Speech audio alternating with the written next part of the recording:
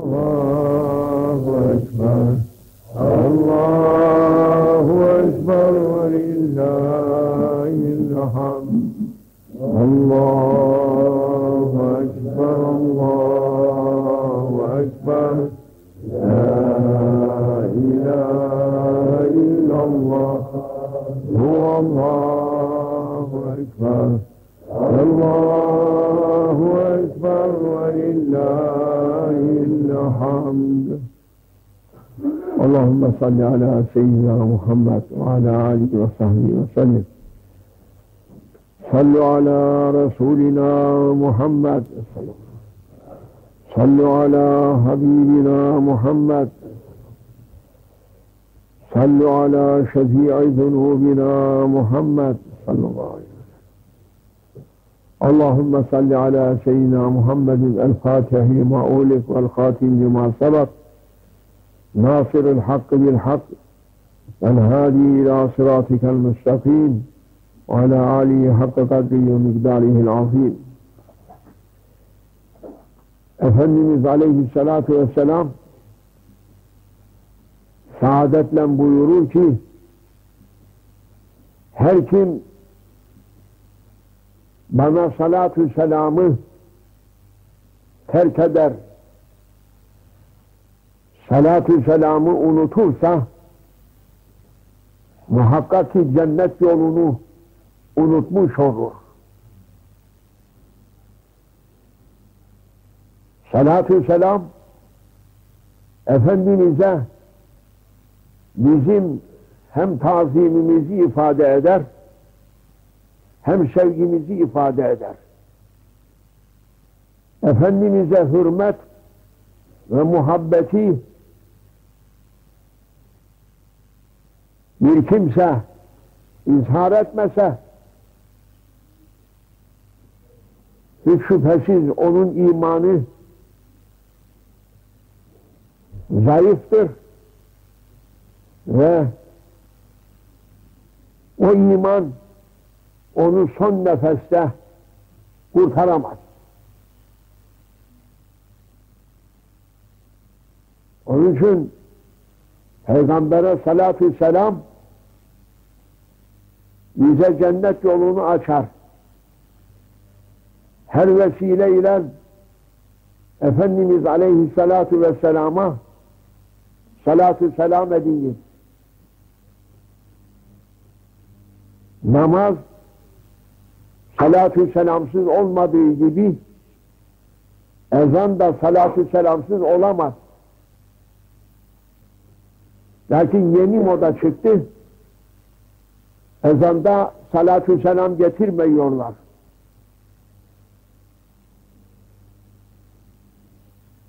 Yüz bin milyon münker ile dünya dolmuş iken maalesef din adamlarımız onlara bakmıyorlar da ezan-ı Muhammedi'den sonra salatü selam aman getirmeyelim, aksi bir yola gireriz, günah işleriz, hata işleriz diye hiç yerinde olmayan bir telaşa düşüyorlar.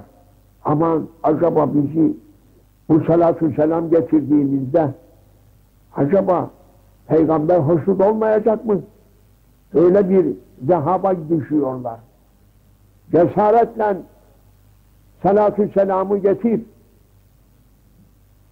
Peygamber zamanından itibaren aleyhissalatu vesselam ne kadar devletlerimiz kurulmuş ise en son ve en büyük ebed müddet cihan devletimiz 600 sene payidar oldu. 600 sene minarelerinde salatü selam ile Peygamber'e tazimini arz eyledi ve Cenab-ı Mevla onlara şeref ve izzet verdi. Bu 5-10 senenin içerisinde acayip bir hal oldu. Ve memleketin bütün sathında ezan-ı Muhammedi'den sonra salatü selamı getirmez oldular. Halbuki ben burada ezan-ı Muhammedi yasaklandığı vakitte Tanrı uludur, Tanrı uludur diye okuttukları vakitte onun arkasında salatü selam getirdiklerini hatırlarım. Türkçe ezan yaptılar da o vakit arkasında salatü selam getirirlerdi. Ezan-ı Muhammedi 1950'de tekrar yerine geldiği vakitinde gene devam etti. Lakin 5-10 seneden beridir ki bu Hicaz arzında açılan medreselere giden talebeler oradan alıp geçirdiklerini burada tatbik ediyorlar ve acayip surette Peygamber aleyhissalatu vesselama, salatü selama karşı geliyorlar. Doğru değildir. Çünkü salatü selamı unutmak, cennet yolunu unutmak demektir diyor. Salatü selamın vakti yok, mekanı yok, her zaman ve mekanda. Çünkü Cenab-ı Mevla minel ezeli ilel ebed Habibine 7 gök dolu melaike de salatü selam eder. Her vakit için. Vakti yok. Emirdir. Ve kimse bize diyeceği yok. Ezandan sonra nasıl salatü selam getirecek? Geçen gün Avrupa'daydım da İzmir'de bir camide ezan-ı Muhammedi okundu. Ondan sonra imamı olan efendi mihraptan Allahümme Rabbe hâzihi davetin nâfi'ah böyle cehrilen Efendimiz'i tazimen duası var, vesile duası, onu okudu. Dedim ki bu duadan önce salatü selam zikrediyor hadis-i şerifte. Neye atlayıp da bu duayı okudu dedim. Emir sallu aleyh sümme selillâhe liyel vesîlete vel fadîle hadis-i şerif böyledir dedim. Ezan-ı Muhammed'i bittikten sonra bana salatü selam ediniz. Sonra Allahümme Rabbe hâzihi davetin nâfi'a ve salatil kâime bunu okuyunuz. Şimdi bütün camilerde bu bir moda olmuş. Hemen ezanın arkasında Allahümme Rabbe hâzihi davetin nâfi'ayı müezzin olsun ya imamı olsun yüksek sesle. Yahu hadis-i şerifte salatü selam da var. Onu ne atlarsınız dedim. Sen okumuş adamsın. Senin boynunda daha ziyade mesuliyet var dedim. Dedi Şeyh Efendimiz yalnız bunu yok o kitabı aç da oku. Ondan öncekini de oku dedi. Öyle yapalım dedi. Berekat insaf sahibi kimseydi de dediğimizi kabul etti. İleri gidip münakaşaya girmedi.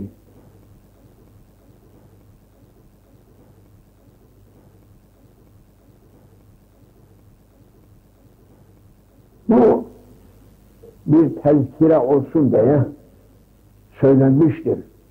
Kabul edersen edersin, etmezsen efendim sen bilirsin. Mecburiyet yoktur. Yalnız teessüf-ü mucibdir ki Peygamber'e karşı olan bu salatü selama riayetsizlik iyi bir hal değildir. Bütün memlekete zulmet çeker. Diyanet Teşkilatı'nın bilhassa bu noktaya dikkat edip de salatü selam ile bu memleketin üzerine çökmekte olan karanlığı dağıtması gerekirken aksine hareket ediyor. Onlar zannederler ki bizden daha alim yok. Lakin Diyanet'teki adamlardan daha alim kimseler dışarıda da var. Onların bildiklerinin fazlasını bilen kimseler de var. Resmen onlar en yüksek makamındadır.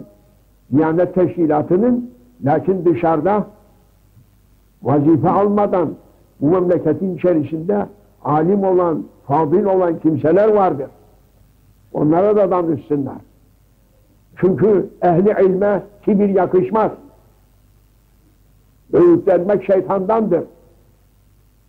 Ve talib-i ilim olmak Peygamber emridir. Aleyhissalatu vesselamın emridir. Salatü selam.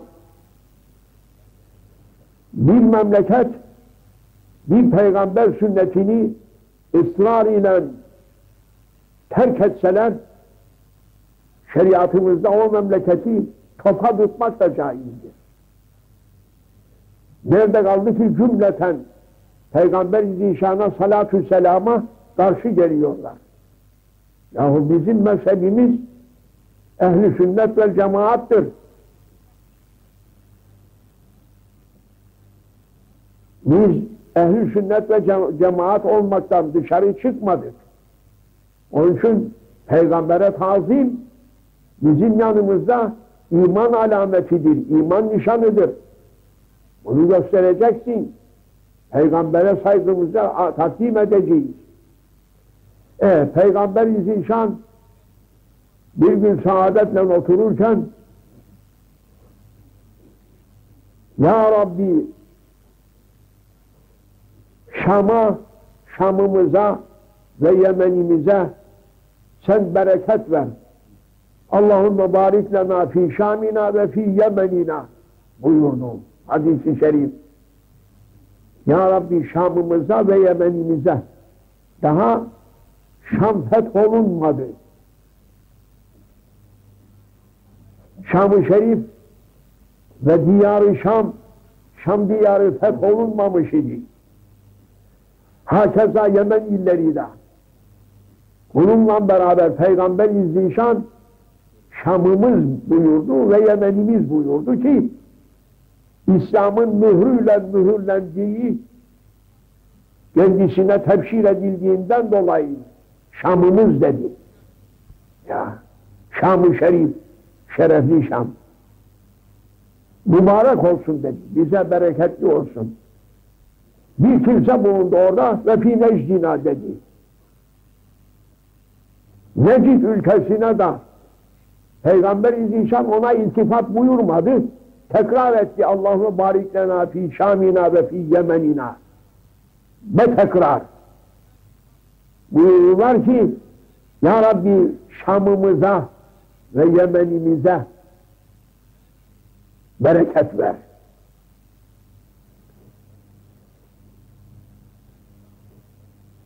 Peygamber mucizesi aleyhissalatu vesselam ümmetlerinin o yerlere sahip olacağına müjde veriyor. Belki ehl-i İslam'ı o vakit müşrikler ve kafirler muhasara etmiş oldukları halde istikbale ait olan haberini bildiriyor Peygamber aleyhissalatü vesselam. O kimse tekrar ve fî necdina dedi. Necid içinde dua etsin. Hünâkel fiten ve zelâzil buyurdu.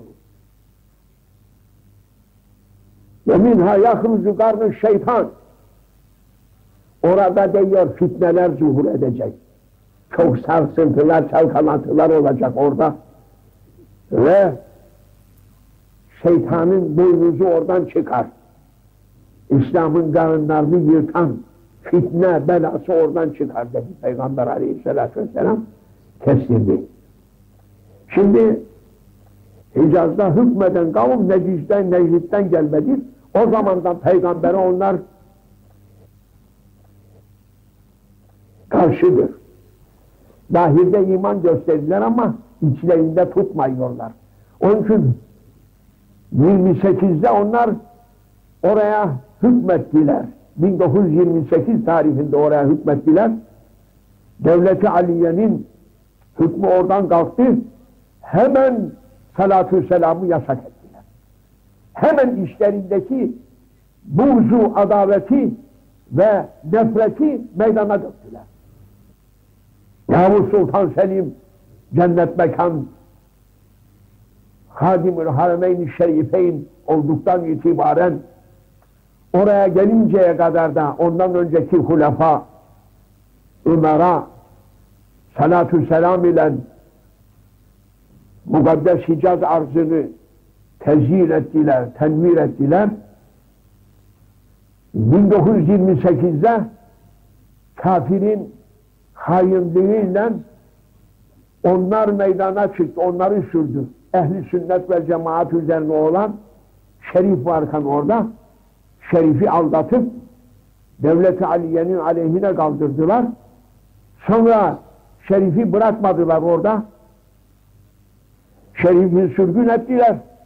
Vahhabileri hayladılar, sil çıkın dediler. Bu milletin haberi yok, ne tarih bilir ne coğrafya bilir. İlk çıktıkları vakitinde bunlar 200 sene evvelinden çıktığında Taif'e hücum edip Taif'te ne kadar ehl-i İslam varsa siz müşriklersiniz, siz kabirlere tapanlarsınız, siz Müslüman değilsiniz diyerekten erkeklerini kılıçtan geçirdiler. Kadın ve çocuklarını esir ettiler. Evlerini, diğerlerini talan ettiler. Sonra Osmanlı Sultanı Mısır'daki Hidive emredip de İbrahim Paşa orduyla gördüğü üzerlerine ve onları oradan tard eyledi. Hepsini kılıçtan geçirdi. Harem-i Şerif'e at bağladılar. Ravza-i Şerif'e at bağladılar. Onların mezhebidir, mezhep dışıdır. Ve Peygamber'in adaletlerinden dolayı Peygamber'e salatü selam getirtmez. Başlarına sarık koymaz. Sarıklı insan görürse ürkerler, musallat olurlar. Başlarına yalnız bir aklı atarlar. Peygamber başına sarık koymadı mı? Sarıklı insan görürse onlar bozuk mezhep diyor. Tabii onların mezhebinde değil. İşte onlara itibar. Orada okuyup gelenlere bunu ediyorlar. Aşılayıyorlar. Salatü selam getirtme peygambere. Mevlid okutma. Delail-i Şerif okutma. Okuma. Peygambere tazim imanın aslıdır. Cenab-ı Hakk'a şikayet ederiz. Elbette ki devam edemez. Bu sapık yol devam edemez. Değişecektir. Lakin benim teessüf ettiğim odur ki bunu bilmeden çok kimseler ve Diyanet Teşkilatımızda onlara uyup bütün memlekete sinsice, gizlice müezzinlerin kulaklarını da çekip kulaklarına fısıldayıyorlar. Ezanın arkasında salat getirme. Bre namaz, ezanın arkasında salat getirdiğinde ne oldu? Gavur mu olur? Kafir mi olur? Haram mıdır? Haramlığına dair ayet mi var, hadis mi var? Hepsini Allah'a dava ederiz mübarek günde. Euzubillahimineşşeytanirracim. Bismillahirrahmanirrahim. La havle ve la kuvvete illa billahil aliyyil azim. Mübarek gündür. İşte mübarek Kurban Bayramı'dır. Ve onların hükmüne girdikten sonra Hicaz yolunu bin türlü maniyle men ederler.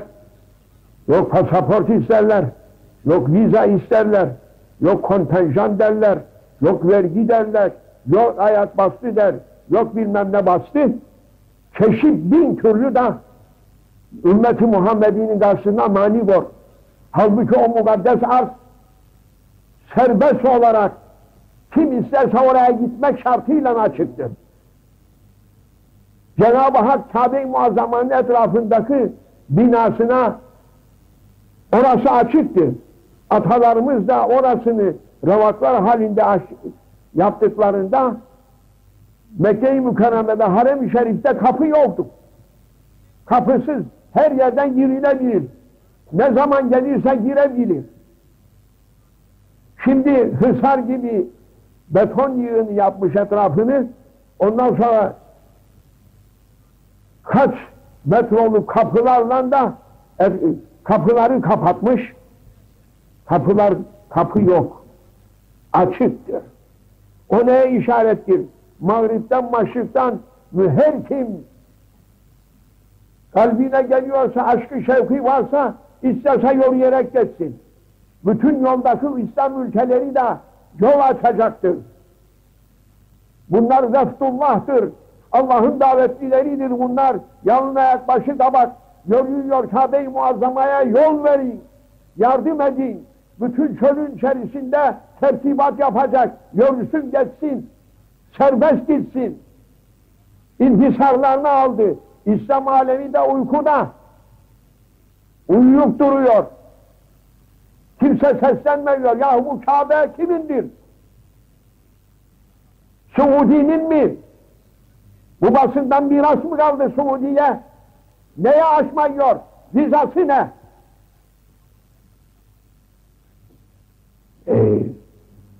Kimse ağzını açıp da seslenmiyor. Koca İslam alemi. 1,5 milyar ahali.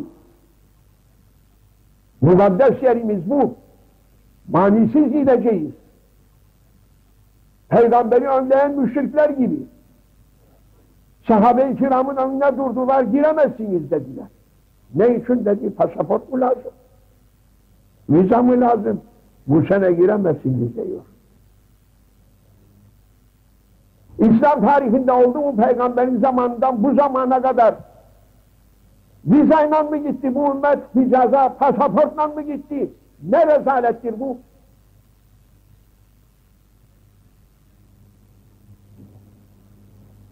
Bu kadardır kontenjan diyor. Bundan yanlısı gider maşallah. Sığmayacak mı? Sığmayacak adamı mı davet eder Cenab-ı Allah? Sen davet yaparsın da bilirsin kuvvetini, gücünü, kuvvetini bilirsin. Evet, ben 40 kişiye kadar gümanım vardır, 40 kişilik davet yapar. Bu Allah yahu. Allah'ın beyti bu. Bütün dünya oraya gitse sığdırmasa Allah mı olur o? Nasıl Beytullah'ın sahibi olur? Ne akılsızlıktır bu? Açacağız diyor, genişleteceğiz, sığışmıyor hacı. Sana mı gelir de sığıştıramıyorsun? İlk ben bu Hicaz'a gittim. 1947 İkinci Harb'ın arkasında Haccül Ekber olan senede Allah kısmet etti. İlk gittim ben oraya. Eski halindeydi, binaları her şeyleriyle. Efendim, 2 milyon hacı